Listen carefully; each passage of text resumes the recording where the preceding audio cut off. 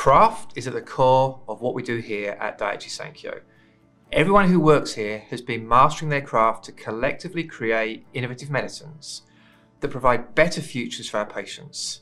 In this series, we're talking to people who work at Daiichi Sankyo who have dedicated to the mastery of their craft.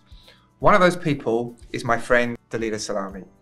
Dalila, I remember meeting you in September 2019 when I'd first joined. And I remember being struck by your most amazing backgrounds. Grew up in Tunisia, studied medicine in Paris, was the first radio-oncologist in Tunisia, and then you chose to come to Daiichi Sankyo. It is a pleasure to be here with you today. Thank you, Simon. And I do remember that first meeting I had with you. The other thing I really know about you is you really care. You care about patients, you care about the people with you, and you've spent a long time really crafting your skills that you bring to Daiichi Sankyo. So tell me a bit about, what is your craft? I would say my craft is innovation.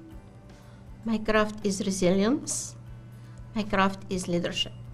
We're in the serious business of bringing new medicines to cancer patients. Has cancer touched your life in any way? Yes, I lost my sister to colon cancer, and I lost very dear friends to pancreatic cancer and others. So all my career working with patients, obviously, with cancer, but it did touch me on a personal level, yes. How does that drive you each day? I wish that we would have had a treatment for her, and that drives me. What's in my mind when I come to work really is to find a solution and help cancer patients wherever they are. And I see that, turning up being passionate every day with that drive to how can you improve the lives of patients makes such a difference. So with your team, when you're practicing that craft, what is it that your team experiences when you bring innovation, resilience, and leadership? The team that work together to bring this medicine, they are more than a team.